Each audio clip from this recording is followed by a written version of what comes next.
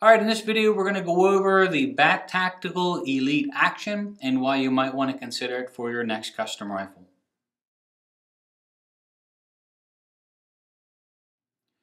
Alright, so we get lots of questions on comparing the BAT Tactical Elite as well as the Igniter and the Bumblebee. And we did a small video review on the Bumblebee as well as the Igniter, going over some of the differences and where they sort of fit in this ecosystem, right? The one that we haven't done a video yet on is the BAT Tactical Elite, and I want to go over some of the things as to why you may want to consider it and why it actually exists, why we still use it today. So the original BAT Tactical Action started out in 2012, and that was a traditional 700 round with a built-in 20 MOA rail and lots of features that go through the entire bolt body and how they're built. And that started in 2012. Then that became what we call the BT Action, which was the predecessor to the Igniter, which was a less expensive, lighter version that had the same features, 700 round, but a double-pinned aluminum rail to save weight as well as to reduce the cost a little bit. And then BAT Machine came out with their newest action, the Bumblebee, which is an integral Picatinny rail, integral recoil lug, same bolt body, but really their ultra lightweight version. And so where this fits at in the system is this. When we designed the first one, it was a traditional 700 round that sort of looked like the Igniter now, but with a built-in 20 MOA steel rail machined into it. When we come out with the Elite version, which is the newer version that we offer, we actually machined flats into the side for rigidity to make the action a little bit thicker. It adds some weight. It also has a built-in steel 20 MOA rail. So one of the things with the built-in 20 MOA rail and why you might want to consider it. Well, the first thing is it's not an accuracy thing. All of these actions will shoot exceptionally well. The Bumblebee is very rigid with its design, and the Remington 700 clone, like this one with the built-in recoil lug, tried and proven a million times over. So a couple things that this will do is, one, when you have the rail built into the receiver, it allows it to set lower. So in other words, if you look at the Igniter, for example, and you look at the rail that's on top, you'll see that the rail on this one on your left is much thicker than the rail that's on this one. The reason being is this is an aluminum rail, and they have to have some depth to the actual rail itself to give it a good bite when they stick the screws and slot the screws down in. Of course, they have to be recessed, and then there has to be an area at the top for it to bite and pull down. And so these rails have to be a lot thicker because of the screws that have to go in them. So one of the advantages of having a machined-in rail is that you can actually machine it part, but then you can also lower it on a receiver, and what that does is it lowers your scope a little bit more closer to the barrel, and in this case allows you to get it as close as possible with the appropriate rings without having it jacked up already in the back more than it has to be. The other thing is that this top steel strap does add a lot of rigidity to the actual receiver itself. Think about flexing and moving. So when you're hanging extremely heavy barrels, for example, this one is in a carbon fiber, but when you add a 0.9 muzzle or bigger 26-inch Krieger barrel to the end of this and a suppressor, that's a lot of weight pulling and flexing on the receiver itself, and having a machined-in rail helps to deal with that, adds rigidity to the receiver. And then the flats that are machined into it now rather than a traditional round, well, that adds a little bit more material to it as well, stiffening up the action ever so slightly. The other thing that I would consider when purchasing or considering the BAT Tactical Elite Action is just less working parts. So one of the reasons why I choose to go with this on my tactical rifle is simply because we're subtracting the number of working parts on the receiver itself. So for example, the rail is built into the receiver, so there's one less part that's machined and added. The 2 pins and 4 screws. So when you add all that together, you're removing 7 working parts from the actual receiver itself. And less is better in this case. So you've got less screws to potentially loosen up or move, all of that. So it eliminates a lot of additional parts to the receiver, making it in one piece. The other thing that I can say, and I can say this with absolute confidence, is The other really nice thing about it, and it goes through with all of these, is when you have a rail that's built in, especially the quality that these are in, is you can take the scopes on and off the rail, and to take and clean the rifle or to clean the optics, however you want to do it, and then you tighten it back onto the rail at the appropriate inch pounds. A lot of times, doesn't change your point of impact. We've been doing that for more than a decade at our long range shooting school. Now, what makes the Action shoot so well is the fact that they're held and built to all of Bat Machine's bench rest tolerances. And you would think that that would make an Action bind. So you'll hear some people say with Bat Machine, well, you don't want a Bat Machine Action because they're bench rest. And when you run those super tight tolerances, that's when the bolt will get sticky and bind through the receiver. But the truth of the matter is, it's actually the opposite that's true. You see, Bat Machine does not have an anti-bind rail or cut built into the actual bolt up here. So if you look at a Remington 700, you'll see that there's an actual little lip that runs along this side of the receiver.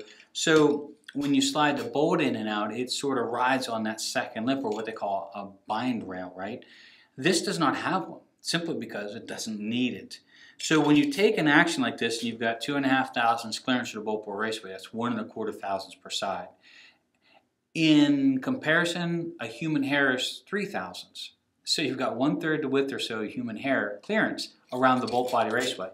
But the reason they don't bind and the reason they run so fast, so smooth, is because they can't shift or kick sideways as you're opening and closing the bolt through the receiver.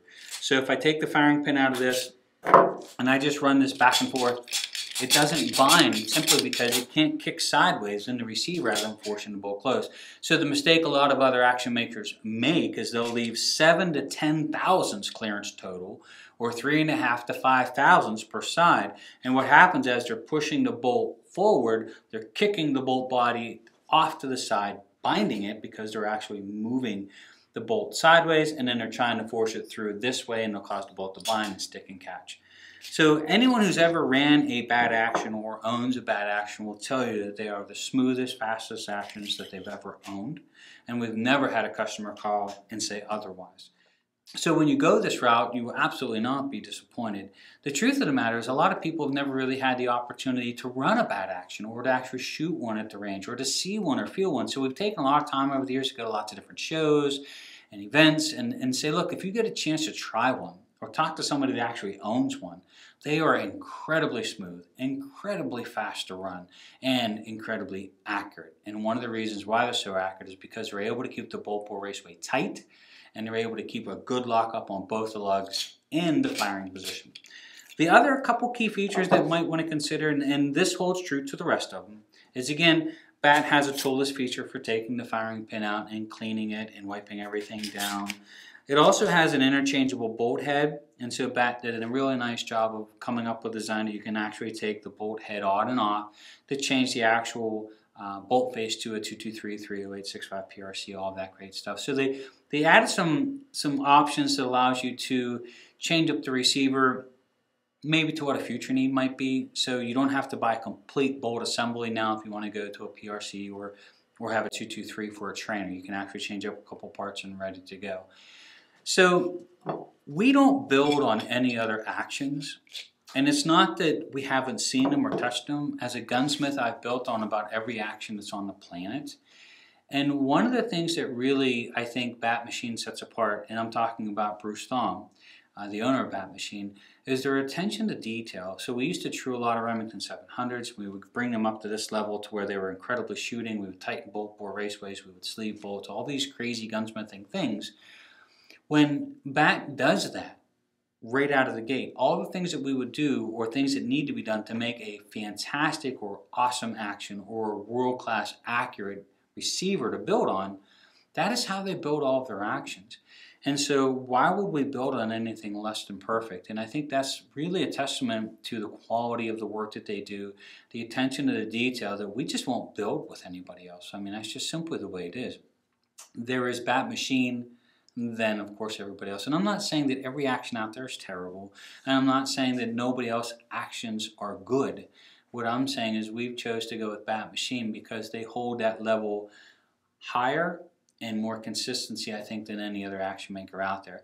And a good testament to that would be King of 2 Mile. So the bat actions actually dominate all of the ultra long or ELR type shooting. You'll see bat machine actions or receivers on almost all of those guns, and they win and place in those matches beyond 2 miles all the time. That's really a testament to just how good they really are.